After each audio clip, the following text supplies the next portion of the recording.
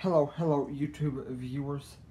Listen to me. If you've ever had a habit of talking bad or saying or doing something that you shouldn't say or do, read Proverbs 10 and Ecclesiastes chapters 5 and 7, Matthew 6, Mark 11, and Romans 10.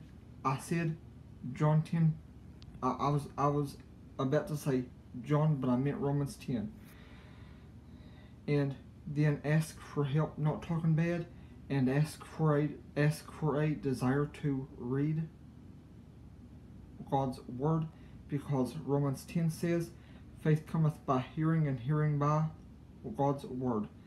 So if you've ever had a habit of cussing, talking bad, or saying or doing something that you shouldn't say or do, or wanting to, read Proverbs 10 and Ecclesiastes 5 and 7, Romans 10, and Mark 11.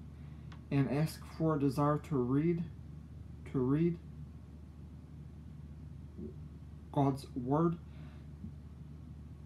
and ask for help not talking bad, or wanting to talk bad, or wanting to say or do something you shouldn't. I hope this video helps you. If it does, please let me know in the comments below, and please like, share, and subscribe too.